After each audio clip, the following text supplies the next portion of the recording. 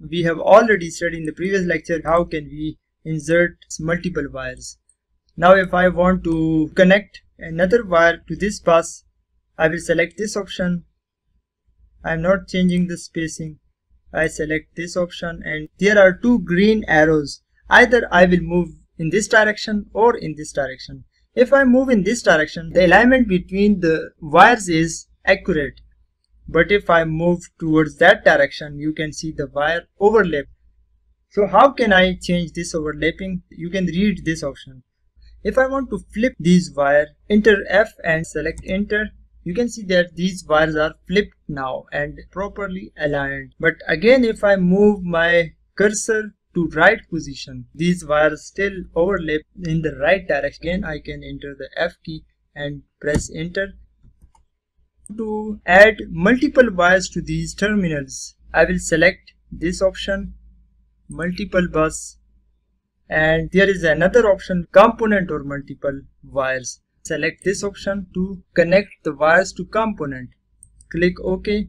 I will select all these terminals, make a window of that terminals or points.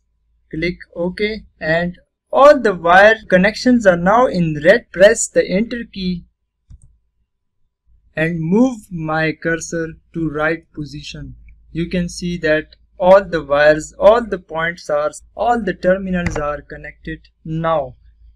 So I can move my wire to any direction. Click enter. Now you can see that all the wires are connected to this component towards the right. Similarly, we can also select all the terminals, click enter and move my cursor to that direction.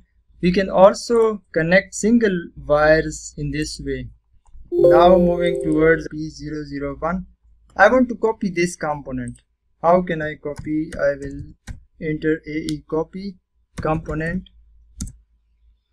I want to select this component and move it towards proper alignment is important. Click OK. We can either select each point and connect just like in this way, or we can move to wire and there is an option interconnect components. Starting the command enter component, it asks me to select the first component.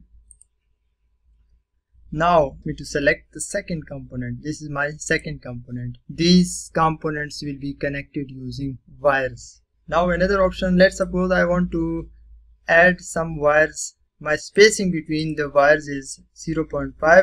I want empty space wires. I have drawn 3 bus wire. This wire looks like it is a single wire. It is not 3 wire, but if I zoom my drawing, I will see that these are actually 3 wires. Now moving towards the next drawing and click on the multiple bus. We are not changing the spacing between the wires.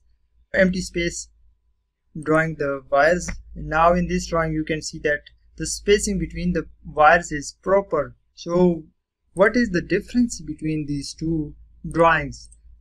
Already my scale is same for both the drawings, but the spacing between the wires is not same. We have used the different templates which have the different limits and units for these drawings.